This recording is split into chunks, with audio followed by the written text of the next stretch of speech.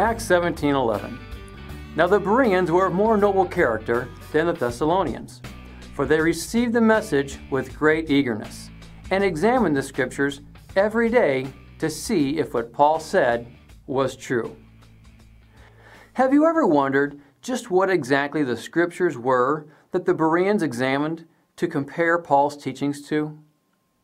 The only Scriptures they had was the Old Testament, also known as the Tanakh, that being the Torah, also known as the first 5 books of Moses, and the prophets and the writings, thus the Tanakh.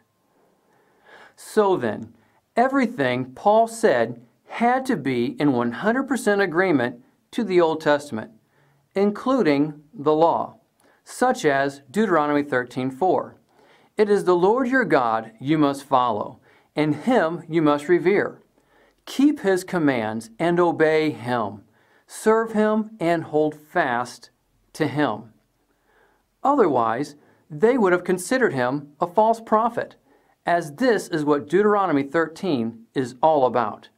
So the Bereans proved to us that Paul had to preach in agreement to the law of God, as mentioned in Acts 17.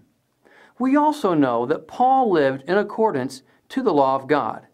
Acts 21. Take these men, join in their purification rites, and pay their expenses, so that they can have their heads shaved. Then everybody will know that there is no truth in these reports about you, but that you yourself are living in obedience to the law. So then, Paul lived the law, and he taught the law. Now consider the words of Peter concerning the writings of Paul. 2 Peter chapter 3. Bear in mind that our Lord's patience means salvation, just as our dear brother Paul also wrote you with the wisdom that God gave him. He writes the same way in all his letters, speaking in them of these matters.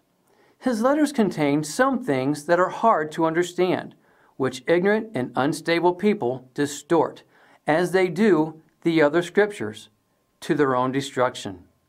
Therefore, dear friends, since you already know this, be on your guard, so that you may not be carried away by the error of lawless men, and fall from your secure position. So then, does your pastor interpret Paul's teachings as opposing the law of God, even though the Bereans proved he was in agreement with it? If so, your pastor is making Paul out to be a hypocrite by implying that Paul was saying, "Do as I say, and not as I do." We can't forget that Paul told the church in Corinth, those who are born as Gentiles, to follow my example as I follow the example of Christ. It is clear, as the Bereans show in Acts 17, that Paul taught the law of God, and we know that he lived it, as mentioned in Acts 24. Thus, anyone who takes Paul's writings and interprets them as opposing God's law, they have become those who Peter warned us of.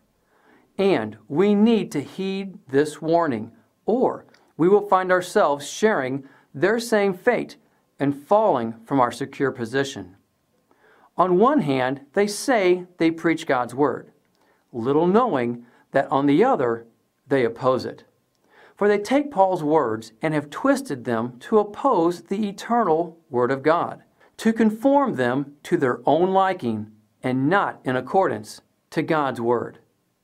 So, which do you follow? The Word that is eternal, or the words that are twisted?